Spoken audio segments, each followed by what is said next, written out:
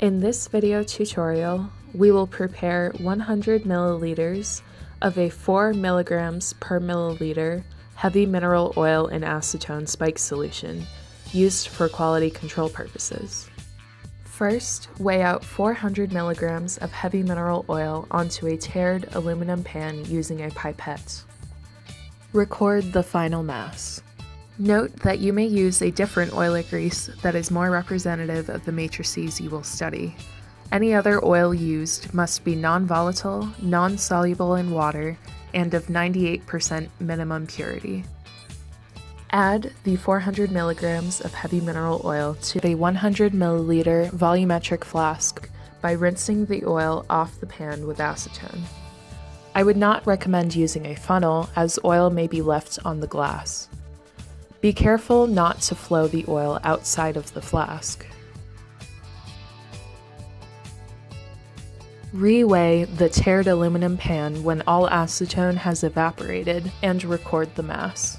Heavy mineral oil addition should be 400 milligrams plus or minus 4 milligrams. Fill the flask to the bottom of the neck with acetone and swirl to dissolve the oils. You will likely see non-dissolved immiscible oil at the bottom of the flask. You may either use a heated sonic bath to dissolve the oils or a hot water bath. Gently heat the acetone solution.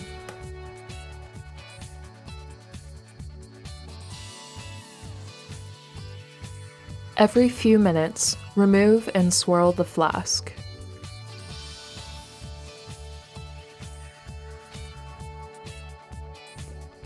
It should take about 10 minutes to achieve a clear solution of oil and acetone.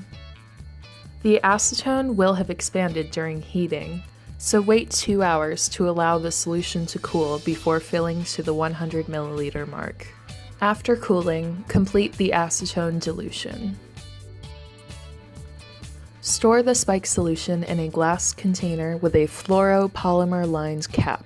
Since acetone is volatile, mark the solution level on the vial and store in the dark at room temperature. If the solution level is below the line during inspection later, dilute with acetone to the line.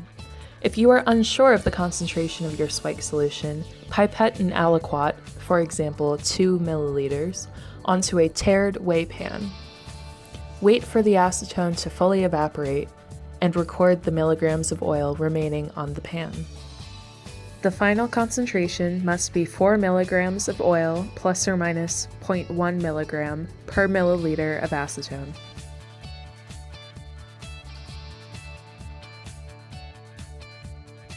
Here you can see oil remaining on the pan.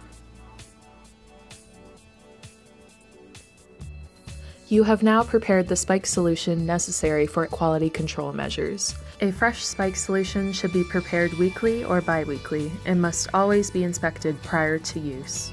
Be sure to watch Orono Spectral Solutions' next video showing you how to properly spike samples.